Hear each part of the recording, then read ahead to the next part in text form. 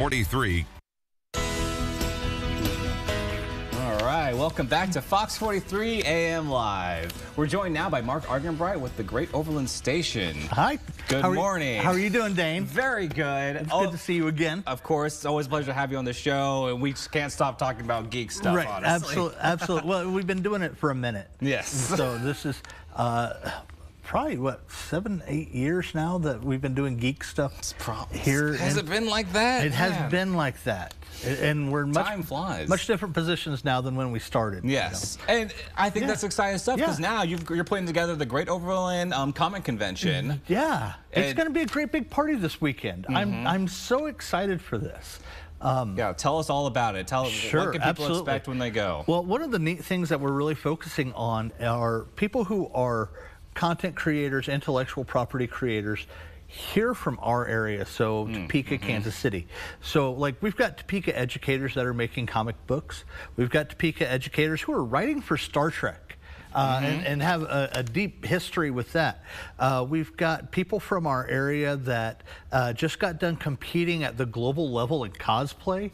We've got people who are working for Robot Chicken on Adult Swim out of Kansas City. They're all going to be here, and we're all going to be talking about their geek jobs and professional pop culture references and all the neat things they get to do. And then we've surrounded them with a number of extra parties and activities. Like there's these 7-foot-tall Rock'em Sock'em robots that we're going to be using that anyone can just come and play. We've got cosplayers from Star Trek, Star Wars, zombie hunters. We've got Ghostbusters that are going to be out there. I've got 12, 13 different vehicles that are all costumed out, and so it's going to be a neat weekend out at Great Overland Station. Sounds like it's going to be a blast, and then on top of all that, I believe there's comic book vendors and toy collectors as well. Yeah, we've got a number. Nostalgia on. We've got a number of great vendors that are coming in from like 2 to 3 different states coming into the area. You'll be able to take a look at a bunch of geek boutique type stuff, a bunch of handmade stuff. You'll be able to shop for comic books, toys. You know, I don't know if I have anyone selling Pop Funko type stuff. Video games, and so there'll be, we've got a Squashmallow vendor that just has Squishmallows, whatever those compact things are. They've got a great selection. And then we've got a little, Spawn Inn is coming in with a Geek Tavern, and they've got a couple of unique cocktail, not mocktails. There's no alcohol in this.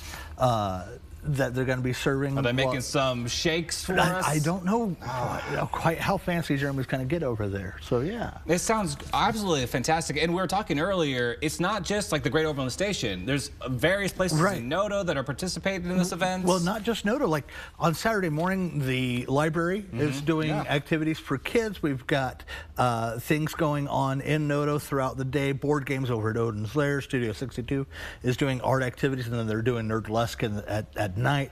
There's going to be a drink and draw at the Norseman. I mean, this is a bigger party that expands past the Parks and Rec walls, which is really nice that we're getting to partner with so many great places throughout town. And I'm really excited about the future of what this party could be. I'm certainly excited too, because this is the first year you're putting this together. Like, what motivated you to actually get this ball rolling? Well, I was hired in a job to do something good. You know, I've been doing comic conventions across the country for over 10 years. I have a great relationship with Planet Comic Con. I've done more cons in Kansas I've participated in than I haven't. You know, there are very few that I haven't touched or helped with cosplay or done this, that, or the other. So I was in a very good position. I had a lot of great relationships, and now I just get to start utilizing those relationships and making some neat parties. And, you know, coincide this with Station 9 3/4 event we'll have next fall, and a couple other really special parties they're wanting me to build in the future. It's a really neat position to be in, to create a very diverse a very diverse and fun enjoyment recreational atmosphere.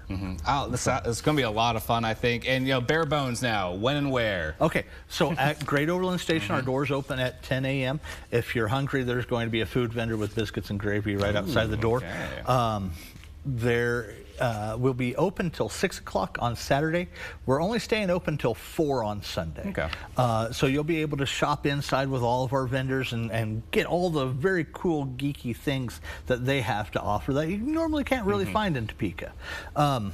Then in the evenings, head over to Nodo, and that's kind of the brass tacks of it all. And I believe tickets are only $5? $5. We've kept this at a ridiculously low price so anyone can get in. It sounds like it's going to be a great week.